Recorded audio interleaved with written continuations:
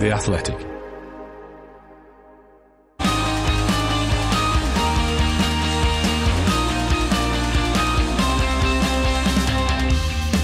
The race is on, and Lando Norris finally claimed his maiden Grand Prix victory as McLaren took its first win since 2021 in the Miami Grand Prix.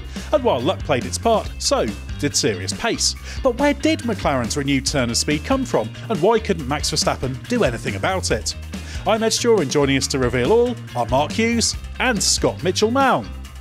Well, Scott, how's Miami been? Plenty of celebrities around? Any iguanas falling out of trees, that kind of thing? No iguanas falling out of trees, and you'll be saddened to hear, Ed, that at the third attempt at the Miami Grand Prix, I'm yet to see an alligator. So that's obviously... do you remember, we were very disappointed in the first year, weren't we? We really thought they would just be... we thought they'd be ubiquitous. Yeah, it's a bit disappointing, especially because the house we had that first year basically backed onto a lake with alligators. So it was doubly disappointing. Yeah. And the track is right next to a massive creek as well. So I was optimistic, but no, it's been good to be back. I have to admit, I think I said this before. Years 1 to 2, the race improved massively here, and the experience improved massively. I'm still a bit too pale, pasty English, and moved to an even colder country than England. So I really hate the sun. So I've been badly burned because I'm terrible at sunscreen. But it's been a good week. I've enjoyed it. And Mark Hughes, how's it been for you? You don't look sunburnt, at least. No, I'm quite happy in the sun. My dog is happy in the sun and sort of lies upside down in the garden. And I sort of feel an affinity with him it's the sort of thing I like to do as well, really. But, so I'm quite happy in this climate. And it's been a nice weekend. So have you spent some of it just lying upside down in the paddock, soaking it all in? Well, there wasn't really time, but given a bit more time and a few less tasks, fewer tasks, I'd maybe try that. Excellent. Well, that's something to try next time with a less task-heavy weekend. But there's plenty of tasks to get through on this podcast because it was a pretty busy Miami Grand Prix weekend. So let's get on with it. And Mark, can you just explain how it all played out for Norris and McLaren, and perhaps weigh up how much of this win was good fortune and how much was good performance? Yeah, it depended a bit on luck with the timing of the safety car. He wasn't going to win it without that, probably.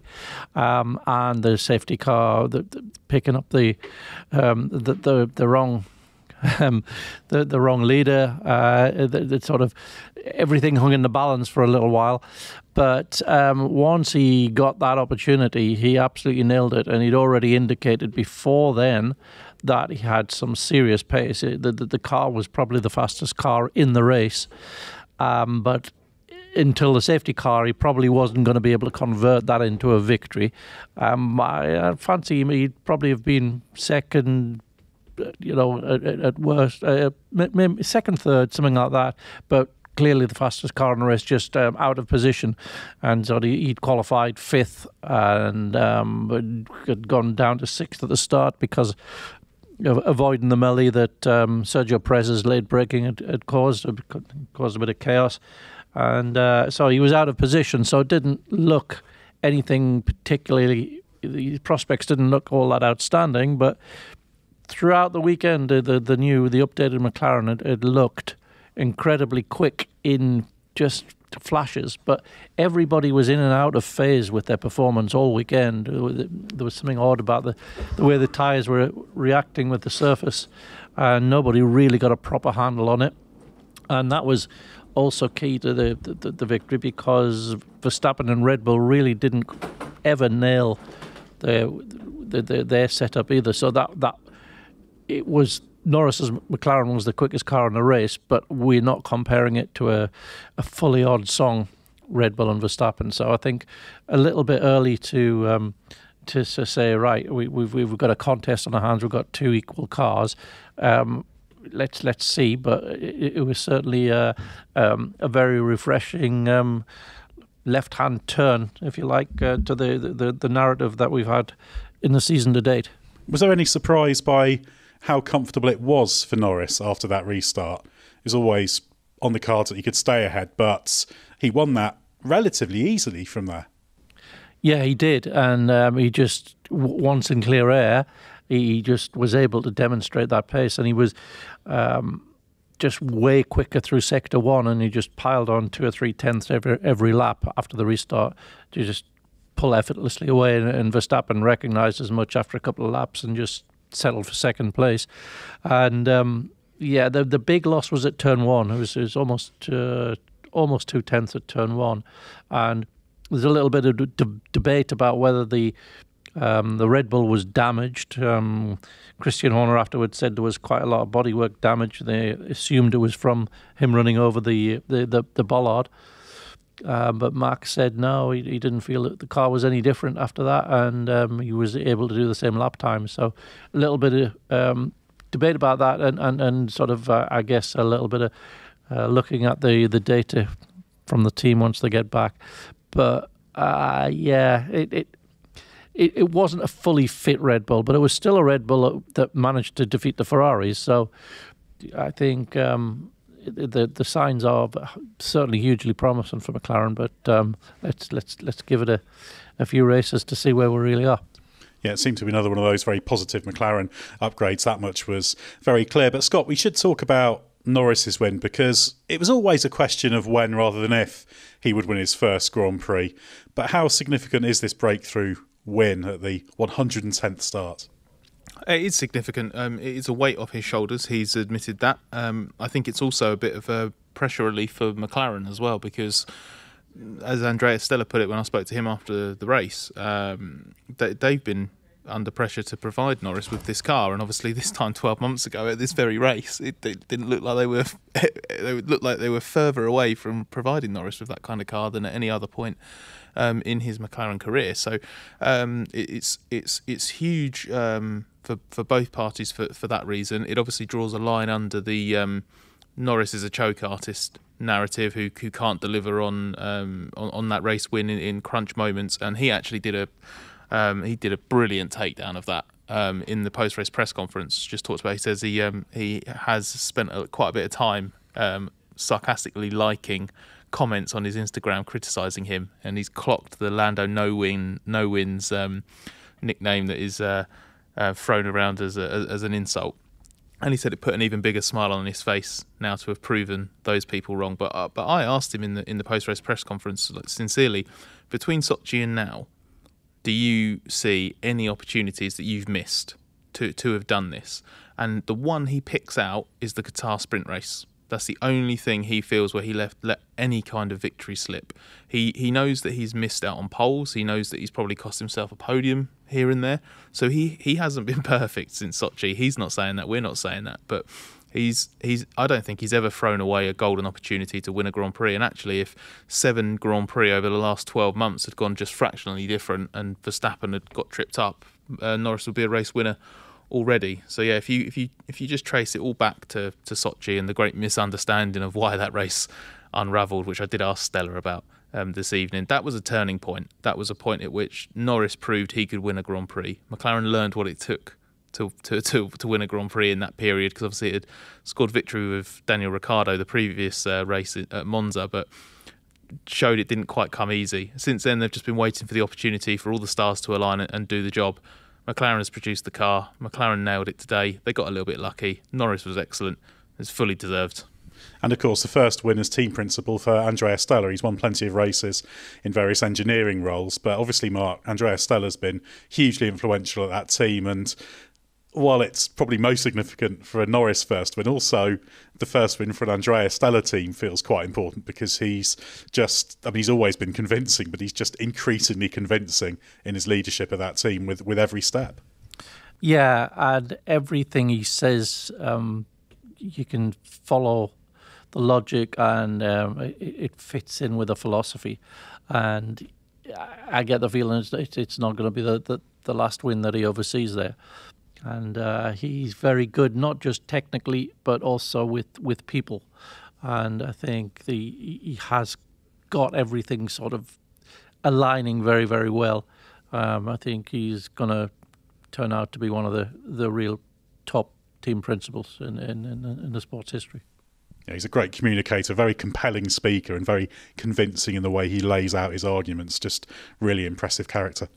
he's very sincere, and he has an idea of the right way to do things as well. It actually cropped up in a very different way over the weekend when he effectively called for Kevin Magnussen to be banned for unsportsmanlike behaviour. He has a firm belief in doing things the right way, and the reason I bring that up is because I don't know if either of you two saw, but they dedicated the win to Gilles de Ferran because it's the first win since obviously he passed away.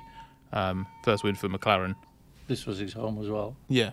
So this was a big deal for them. They had they've got Andrea was wearing a pin with Gilles' helmet on it, and they had the pit board when they did the celebratory photo afterwards. They put his name and said it was for him on there. I thought that was a nice touch, because that's the kind of thing that is very easy to overlook in the emotion of something like Lando's first win and just the euphoria of everything. To have had that in mind, I think that was just it was just very nice. There's some sincere sentiment and emotion that is not just sometimes you do feel that this is all business, but there's a bit more to it than that. There's a personal touch too. Yeah, it says something about the team. But just coming back to Norris, obviously you talked about him showing that he can deliver. There were question marks, though, after the sprint element of the weekend, because he could well have had the sprint pole. The final lap didn't come together, the SQ3 lap. Obviously started to go wrong from pretty early on. So do you read much into that one, or is it just a chance for him to then kind of recover in the second half of the weekend and show he can put that behind him, because he couldn't have done anything about the start of the sprint race that brought it to a premature end for him? What I like about that is that maybe a couple of details would be different, but you could have posed that exact question to me in China. That obviously he did a great job in China in qualifying in the sprint. Then he didn't convert that in the sprint race, and that was another case of people criticising him. He doesn't get the job done. He chokes under pressure and all of this. And what did Lando do 24 hours later? He punched in an absolutely superb performance. And yeah, to a greater or lesser extent, history repeated itself here. I mean, sprint qualifying on the Friday was strange. To be fair, qualifying for the main race was also quite strange on Saturday. But the swings in performance run to run that almost every team and every driver seemed to be complaining about, that was evident in sprint qualifying as well, and Lando just didn't do a good enough job basically on Friday. He did a better job in qualifying for the main race. That was just a case of the limitation of where he felt and McLaren felt the car was over one lap. But he didn't cover himself in glory in the sprint. Obviously he wasn't to blame for his exit at the start of the race, but he shouldn't have been there. He should have qualified further ahead. And a quick word, Mark, for Oscar Piastri. Obviously, he had a partial upgrade, but certainly not the full upgrade, and had a fairly fraught race in the end with that contact with Carlos Sainz, ultimately ruining it for him. Yeah, he made that brilliant opportunistic start where he took advantage of the confusion caused by Perez. And they put a nice clean pass on Leclerc to go in second place and held the gap to Verstappen at about 3 seconds. So it was all panning out quite nicely for him. The car is, a couple of tenths slower than the upgraded one. I think he was doing a really solid job, and then it just went wrong with the timing of his stops. He was sort of in a little bit of an undercut battle with the Ferraris, and he came in.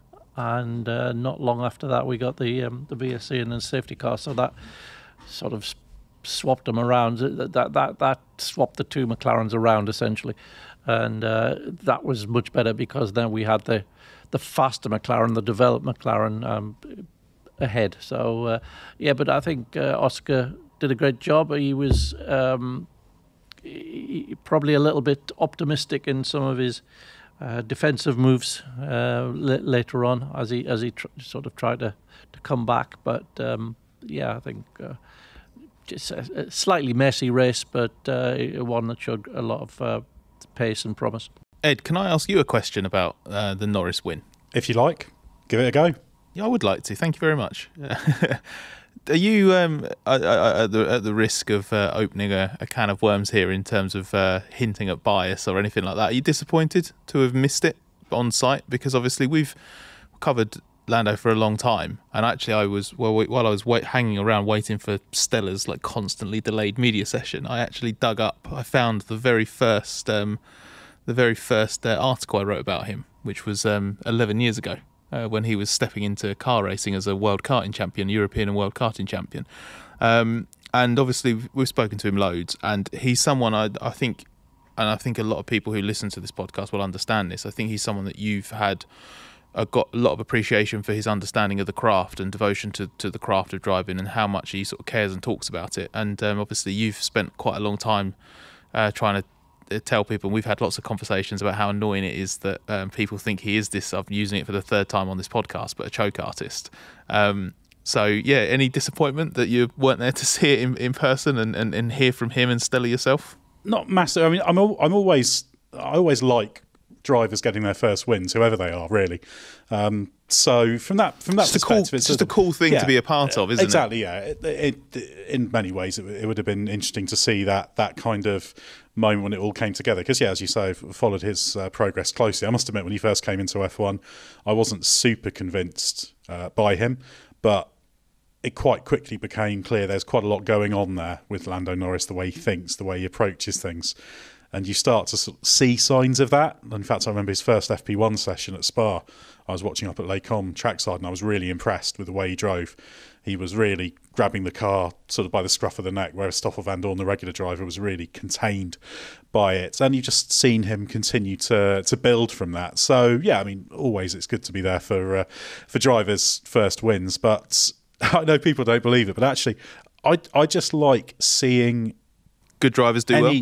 Well, I just like to see any of the drivers maximising their potential, actually. And you'll know from conversations we have about other sports, I'm a little bit weird in my outlook on any kind of sport because I'm not especially partisan. Maybe the England cricket team is one exception, but in terms of things, I generally just sort of enjoy the process and the craft. It's a little bit weird, but it would have been interesting to see that. But one thing I did want to ask is, obviously, we've not long ago heard that Carlos Sainz got a 5-second penalty. Now, I thought that was quite funny because Carlos Sainz was complaining after the race saying, they don't seem to be giving out penalties.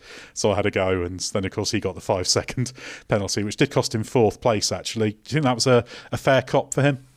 The way it's been described, you can see why the penalty's been dished out. It's essentially that it just basically slightly strayed beyond the line of hard but fair and into a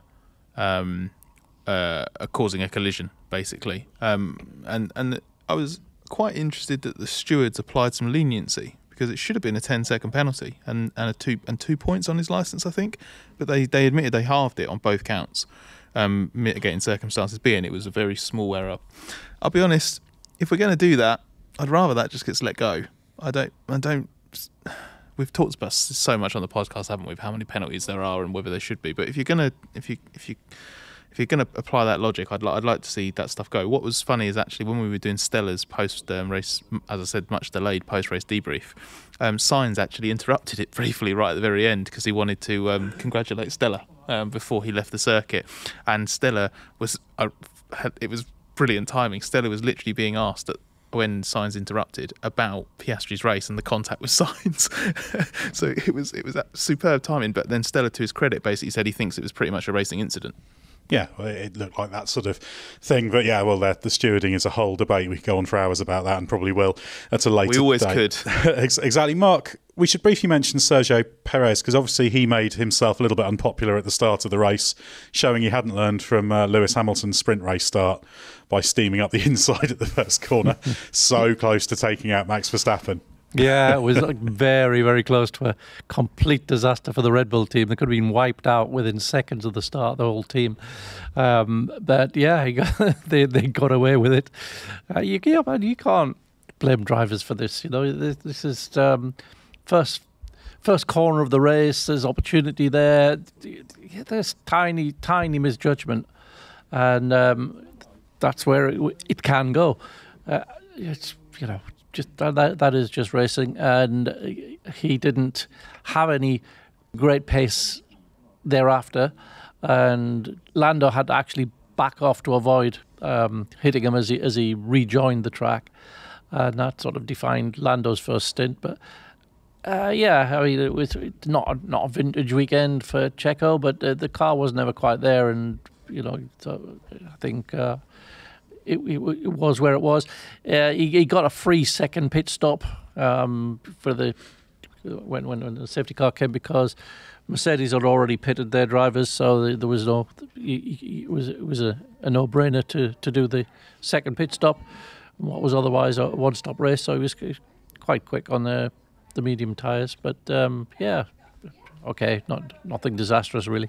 Before we move down the order, Mark, how about Ferrari? Obviously, Charles Leclerc finished third, Carlos Sainz fifth after being bumped down from fourth by the penalty. A little bit of disappointment that if Red Bull weren't winning, it wasn't them doing the winning. Maybe there were ways that if the cards had fallen differently, they could have got to the front. But yeah, still a pretty much a weekend they were where you'd expect them to be, I guess, overall.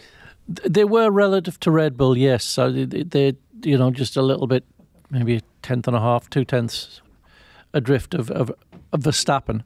I think Leclerc pulled everything together very impressively in qualifying after he's off in practice, but I don't think he had as good a handle on the car for the race as Sainz did. So it was a little bit unfortunate that they came out of that first corner in the wrong order, if you like. I think if had Sainz come out ahead, which he would have done had it not been for Perez, because he'd out accelerated Leclerc off the grid. I think he may have been able to offer a challenge to Verstappen, and in the normal running of the race, without the safety cars complicating it. So I don't think we saw a fully representative Ferrari performance, because I think Sainz, a couple of times over the radio, he said, "Look, I've got some pace here," which was pretty clearly coded. I mean, can you get him out of the way? Because I think I can chase Piastri at that time, but they weren't about to do that. There wasn't, you're not about to cause ructions in the team by playing that. So yeah. It was an okay Ferrari performance, but everybody's, as I said earlier on, everybody's performances were in and out of phase all weekend, so it was quite tricky, and I don't think they nailed it, and just as Red Bull didn't nail theirs. Scott, moving down the order a bit, RB had its best weekend of the season, a healthy haul of 12 points. Yuki Tsunoda was 7th in the Grand Prix and 8th in the sprint, but the headline story was Daniel Ricciardo finishing 4th in the sprint. We can bring in a question from the Race Members Club here, as Jack Aitken asked, was this a good weekend or a bad weekend for Ricciardo? It was good Friday and Saturday, first half of Saturday. It was a weekend of two halves, and then after that, the weekend ended. Ricciardo might as well not have participated in qualifying in the Grand Prix. Yeah, he was the extreme case study of how everybody's performance was in and out. He really was extraordinary grid position for the sprint qualifying, and then just mediocre for the rest of the weekend, and no particular obvious reason why he was either quick or slow. Yeah, the enigma continues. Yeah, it was one of those where once he got the grid position in sprint qualifying, you had every confidence he was then going to convert that, and he was very quick all through sprint qualifying. Just seemed to all be working. We've talked about this before. Daniel admits it. He doesn't have that kind of detailed grasp of why things are working for him, why things aren't working for him, what he likes to do, how to do it, that kind of thing. He's open about this. He's just much more of a sort of seat of the pants kind of driver, improvising, dealing with what he's got.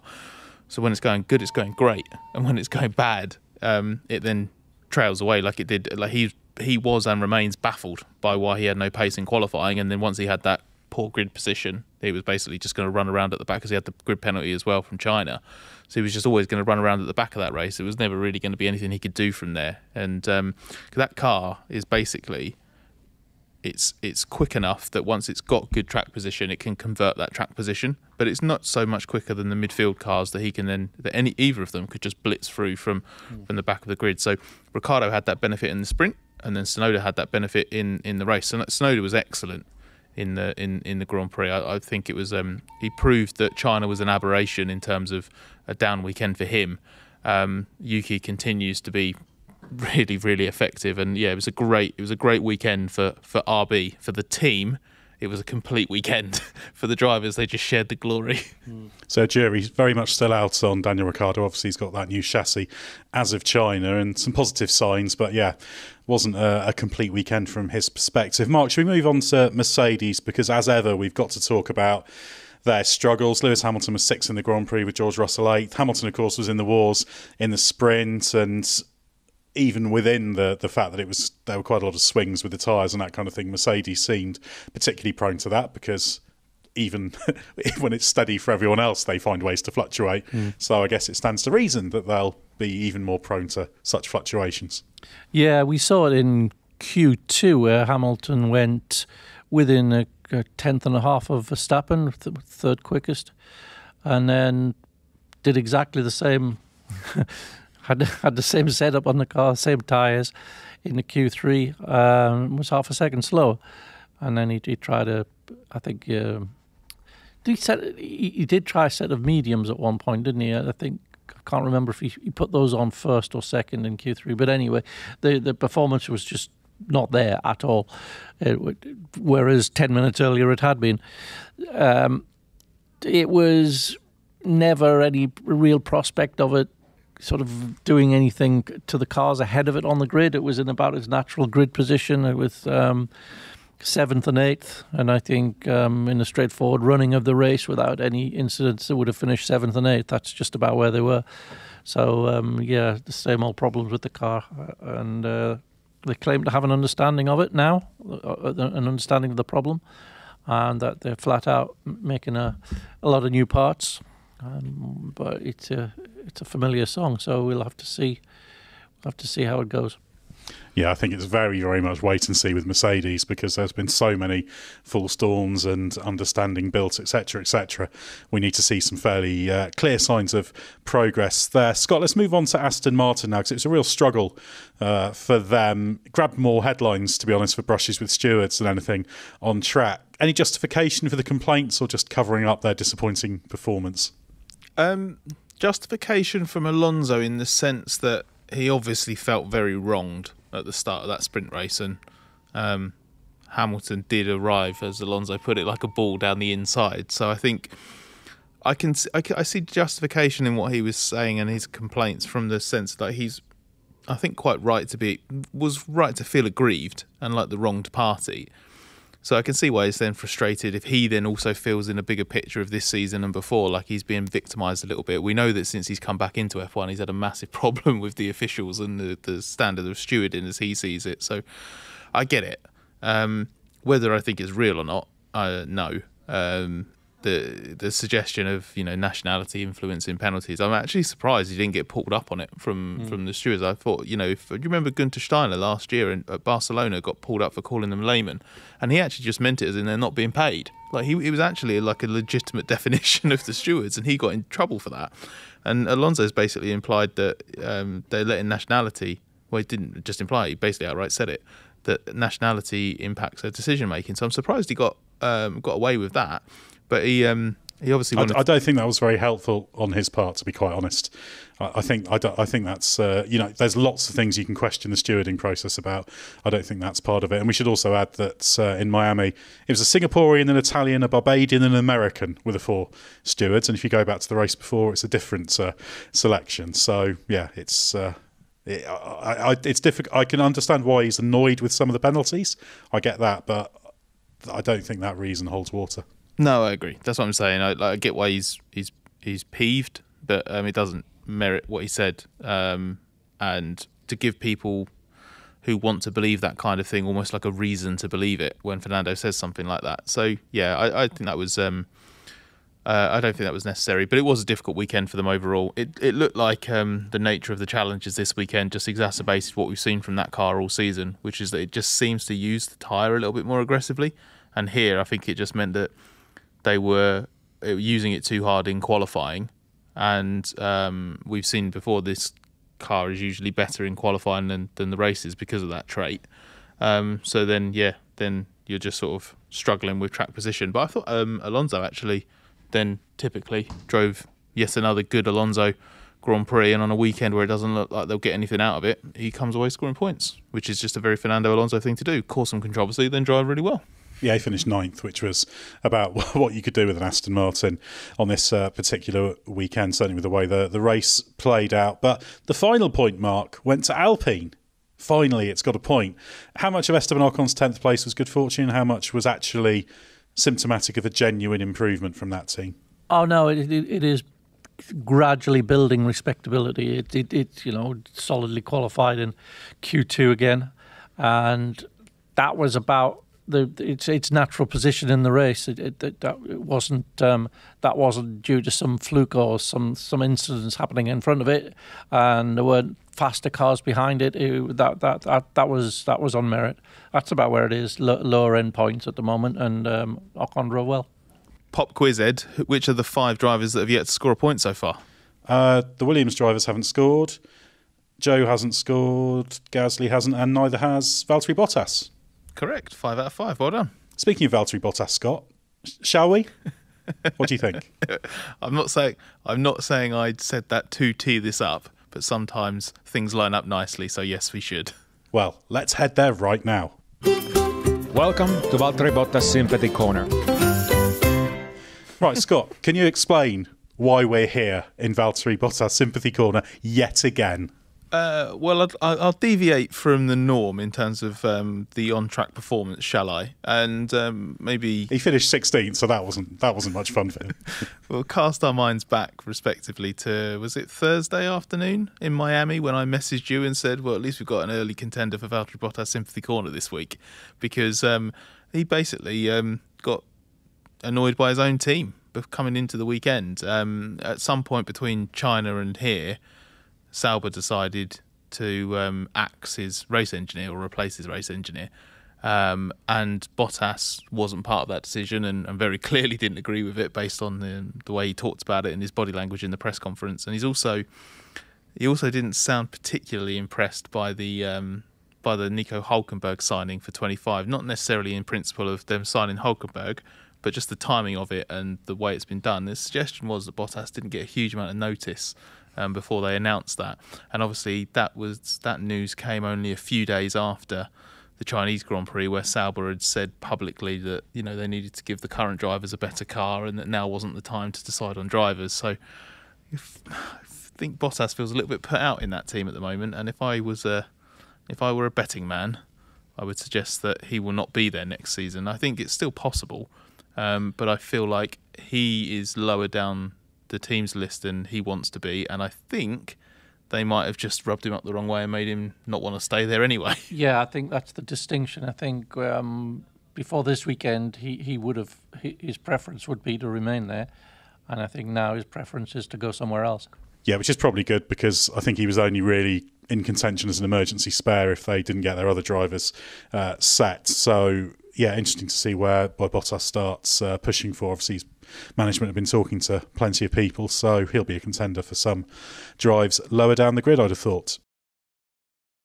As always, we've dedicated the final part of the podcast to questions from the Race Members Club. And remember, if you'd like to join, you can click the link in the episode description or head to our website and click on Go Ad Free, because an ad-free environment is one of the many benefits of the Members Club. You can also sign up to our members podcasts via Apple Podcasts. Mark, the first question to you from Jacobus VDL, who says, very happy to see Norris and McLaren win, but what is it about this rule set or tyres that mean if a car is running at the front, it can run more quickly, even than apparently quicker cars behind? The tyres are very delicate, and if you get in, the dirty air, then you start to put more energy in the tyres, and the thing spirals, and so you have a natural difference between cars' performance. Say if it's 0.2, you can easily have a difference in tyre performance once you've done a few laps with one car in clear air and the other car in turbulent air of 2 or 3 times that. So yeah, you can have a situation where an ostensibly slower car is going faster than an ostensibly faster car just through track position, and it builds. That's the point. That tyre offset will build. Yeah, very much a virtuous circle. One of the strengths of Max Verstappen, always delivering and pretty much always being at the front. It puts them in an even stronger position. Scott, a question from Freddie C, who says, how much of Lando's excellent win was down to events and how much can be attributed to the extensive McLaren update?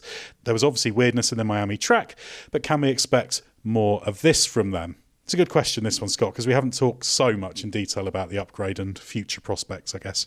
Yeah, I was going to say I'll focus more on the update part of Freddie's question, as I think the first part was nicely covered by Mark's in-depth explanation of how things played out earlier on. The update was, as Freddie describes it, extensive. It was basically tip to tail on the car and also a bit underneath as well as on top. So front wing, front suspension, brake ducts, side pod inlet, engine cover, bit about the rear suspension as well, and rear wing, I think, beam wing? Beam wing, yeah. Beam wing, so yeah, nearly got it all. That was, I gave it a good go, maybe next time. So it was a lot. It was less about specifically things like the slow speed corner weakness, which we've talked about a lot before, and that is a long-term project. This was part of it, but it's going to be a year-long thing, chipping away at it, and then hopefully the 25 car addresses that. Is essentially adding more load, but being a bit more of more downforce, more aerodynamic efficiency, and that did play a part in the performance here. Not it wasn't transformative. I don't think this circuit gets the absolute maximum out of a package like this. It was less than the Austria and Singapore upgrades last season in terms of what it brought. The upgrades last season improved the McLaren performance by about a second, which I think was maybe about 4 or 5 tenths across each of the Austria and Singapore ones, and a little bit from the Baku one at the very start of the year. This was less in isolation than something like Austria, but you're still looking at a good gain. Where it played out here is that the extra load being produced by things like the floor, rather than bigger wings, meant that McLaren was able to go with its lower drag rear wing for the long straights that we have in Miami, without sacrificing too much low speed corner performance, which dominates a big part of the rest of the track, and obviously the sweeps in the first sector as well. So still had good downforce, more downforce than they'd have had before in a lower drag spec. So this was a better performing car for this circuit than the predecessor would have been, and that is why Lando had a tangible performance advantage over Oscar, who had what Zach Brown called the upgrade light version of the car. Next up is a question I'll take from Ed R Gaming, who says, why didn't Hamilton get a penalty in the sprint race? Even if the Aston Martin's crashing was going to happen anyway, he still seemed to dive bomb in and only make the corner due to Alonso bumping him round. Yeah, it was certainly a misjudgment at the first corner, because obviously if you come steaming up the inside, you've got to turn pretty tightly, and he couldn't. It was a slightly less extreme version of the Perez Grand Prix start, but with bigger consequences. Now, certainly the level of that misjudgment could put you in contention for a penalty.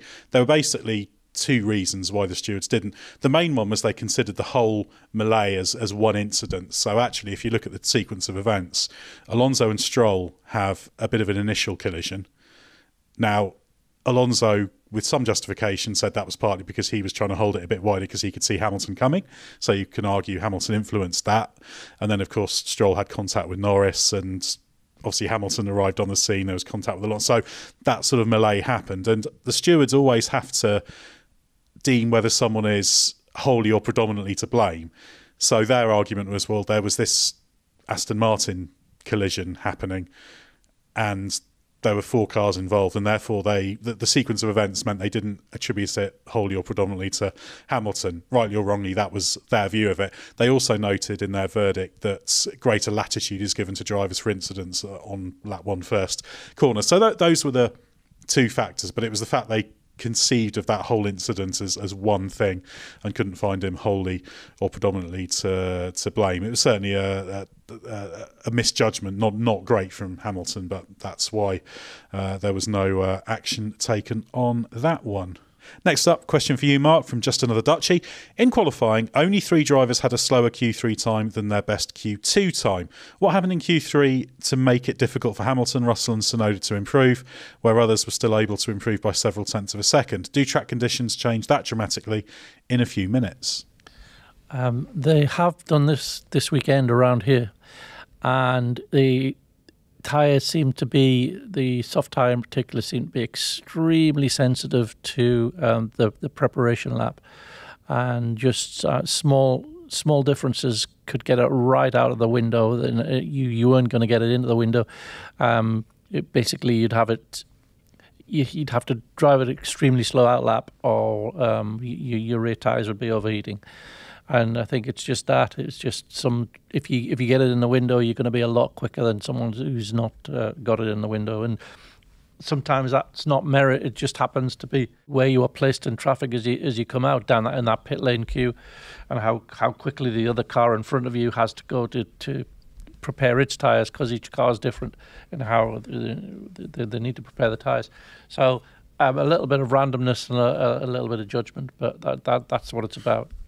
And Scott, next up a question for you from Yap Rater, who says, where does the limit lie between unsportsmanlike and sportsmanlike behaviour? What is the exact definition? Also, the question of questions, pizza with or pizza without pineapple. I'll do the second bit because that's the easy one. I don't object on philosophical grounds to pineapple on pizza, although it wouldn't be my first choice. So I'm very neutral when it comes to that one. No, you're wrong. Pizza without pineapple. Pineapple belongs on tacos al pastor, not on pizza. So that can get in the bin.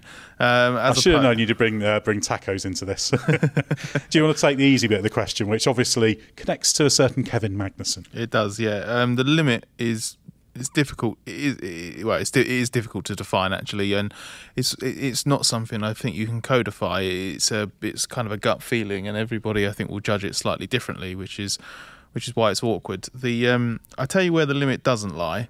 The limit doesn't lie in backing up other cars under the safety car so that you can double stack at a pit stop. Because if you remember, in Canada last year, Norris got a penalty for unsportsmanlike behaviour, and what Norris did in Canada last year was nowhere near as egregious as Magnussen's driving in the sprint. So I knew at the time in Montreal that by invoking that wording to be able to penalise Norris, which I didn't have a problem with them doing in principle in terms of wanting to penalise that was fine, but that was the way they chose to do it, and I knew when they did that would come back to bite them, because there'd be an actual moment of unsportsmanlike behaviour that would then be basically compared to that, and it's completely different. Well, now you mention that, actually I remember speaking to Andrea Stella after the race in Canada, and he was really unhappy with that whole thing, so that connects to obviously him feeling quite strongly that something should have been done about what Magnussen did. So that all ties together now. You bring that bit up. Yeah, exactly. And he did say, he basically said, "Forgive me if I'm upset, but this matters because of what happened to Lando last year." And I do think what Magnussen did in the sprint crossed the line. It's just difficult because unsporting, in the steward's decision, they said that the bar for that has to be really, really high. So they consider that to be a very, very serious offence, and it's tricky. I don't think what Magnussen did was right, and I think he's right to be penalised for it. Whether it matters, whether you throw around a term like unsporting, I don't really know. What I would like to see is what Stella called for, and the stewards have effectively agreed with, even though they were saying it independently of Stella, is that the penalty system needs to be reviewed so that if there are circumstances whereby there are repeat offences like this, the penalty gets larger, because there needs to be a really big deterrent from doing this, because basically one of the reasons Magnussen did this is because he knew he would just get the same penalty over and over again, and it wouldn't make a difference because his race was already ruined, and the rules shouldn't allow or encourage or incentivise that kind of driving, whether you consider it unsporting or not.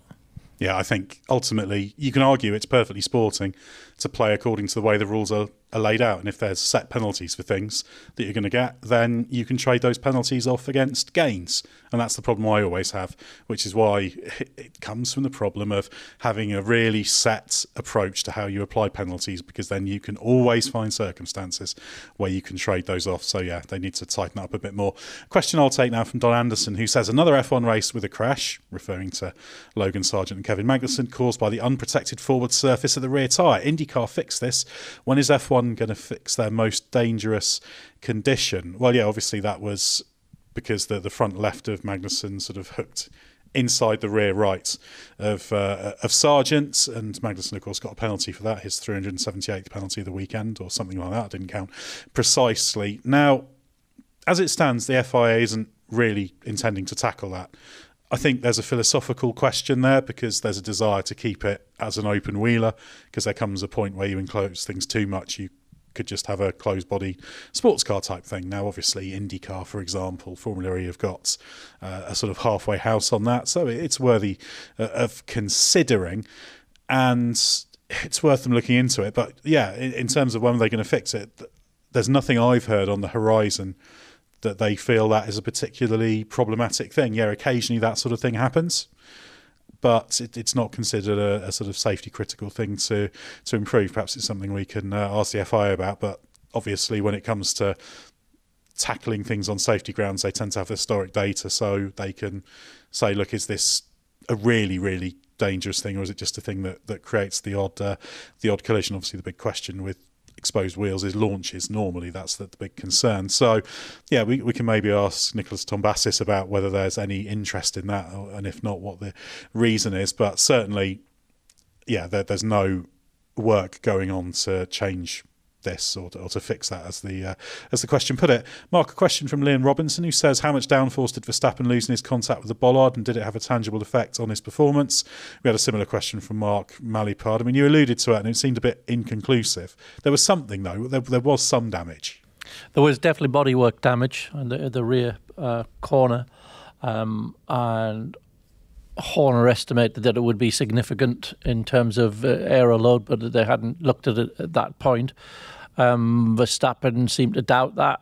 He said there was some damage, but maybe it had been there before the bollard, because he didn't feel the car was any different after the bollard incident, and he said he was doing the same times, which when you look, he was. So a little bit inconclusive at the moment. That's something that we'll typically find out when we get to the next race and ask them what they found.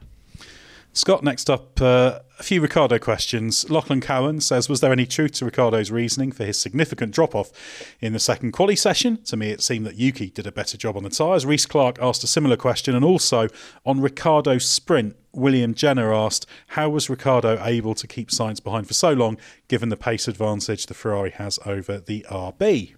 Well, on that final point about keeping Sainz behind, it's a bit like what Mark was explaining earlier, just the nature of this circuit combined with the nature of these tyres and this car means that if you have good pace, which the RB in Ricciardo's hands did have versus a quicker car, which did have better pace in clear air, you can pick your moments basically to basically strategise your defence, and Ricciardo was able to make sure that he had just enough in hand over Sainz behind. I think the Ferraris were also a little bit slow on the straights this weekend, which meant that Sainz wasn't quite as potent behind him, and also obviously because it was a sprint, it was over a stint rather than, if that had been a Grand Prix, then eventually the pace difference would have shown and Sainz would have got clear. Yeah, essentially you need typically around a second a lap to be able to overtake. So if your car is faster but less than a second faster, it's not going to get past. And as for the other parts of it, I think, like I said earlier, like Ricciardo doesn't know what caused him to struggle so much in qualifying. I think there's every chance that Tsunoda did just prep the tyres better. Tsunoda said that his engineer was actually happy with the tyre temps as they saw them in the moment in qualifying, but obviously that reference could have changed because temperatures were fluctuating and the track surface and conditions were changing. So I just think I think he ended up on the wrong side of that sort of razor edge in terms of getting the tyres in the right window. And we've said before, like Ricciardo admits it, sometimes he's not a details man. He's a bigger picture driver. Drives with broad brush strokes to butcher a little bit of analogy. So I just think Tsunoda did the better job, just in the same way that Ricciardo did the better job the day before. Question for you, Mark, from Stephen Davies, who says, during qualifying, all the drivers decelerated sharply as soon as they crossed the finish line following a qualifying lap. Why did they slow down so suddenly? I would have thought they would keep their speed up so as not to hinder someone else starting a hot lap. Also, Tsunoda blocked Sargent severely during the main qualifying session. Why weren't there any repercussions?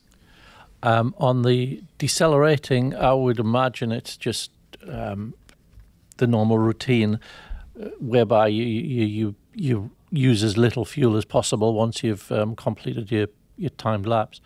and so it'll just be built into the routine. Otherwise, if you're going to go faster for a bit longer, you'd have to put a bit more fuel in, which costs a little bit of lap time. I would think it's as simple as that.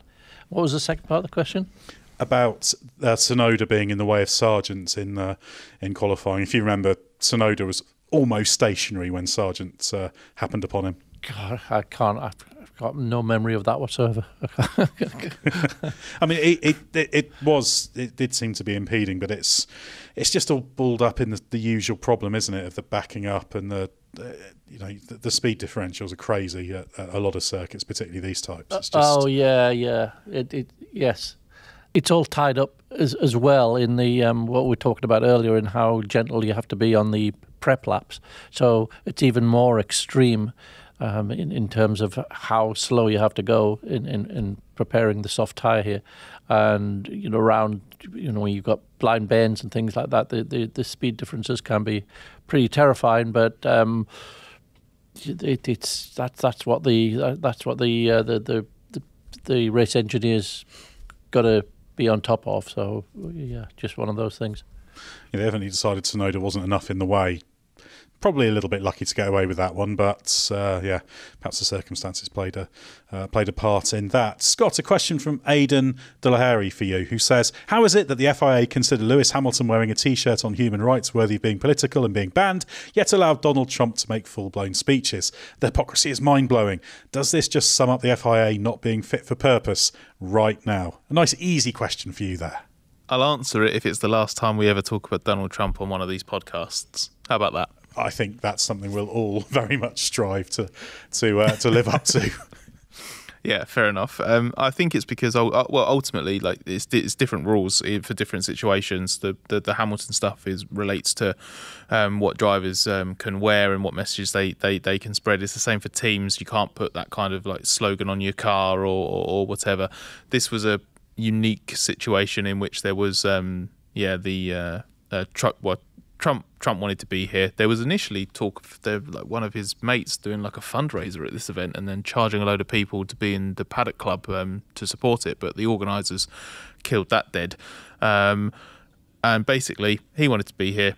F1 were happy to facilitate it. They made the request to McLaren to be the team that he sort of went in the garage with, along with Ben Sulayem at the FAA, and then I think was it Greg Maffei at Liberty, I think was with them as well, and Zach Brown, the McLaren Racing CEO, which McLaren agreed to out of respect to the office of president. And I know what a lot of people have said on social media, and what might be jumping to when I say that is, I know that Trump's not the president. F1 knows that Trump's not the current president. McLaren knows that as well, but the office of POTUS is sort of something that is like you're always a president. The honorific title is carried over in future. Yeah. You're always a president. You're just not the president anymore. Although obviously he is trying again. So yeah, it's. I'll be honest, wasn't comfortable with it. Didn't really like it. But we have politicians and dignitaries turn up at races quite a lot. So I guess you can't. I guess ultimately you can't really ban someone from turning up or whatever.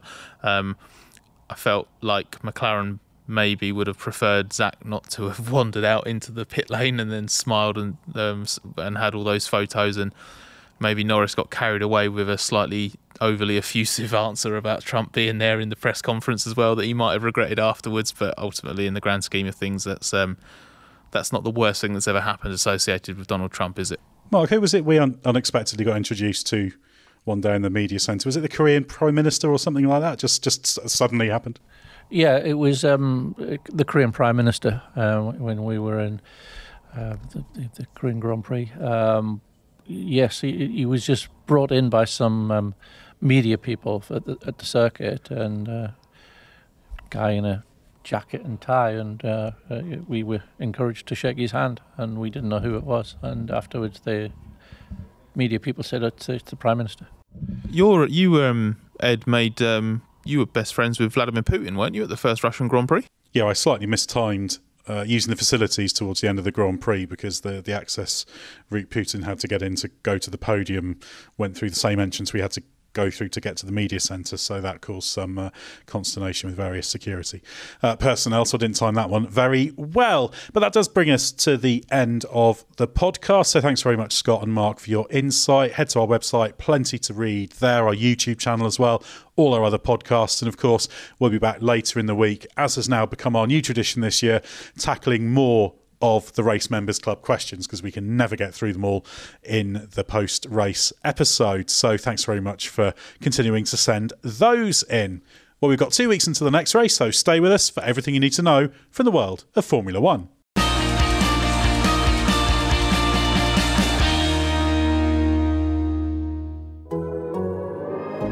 The Athletic.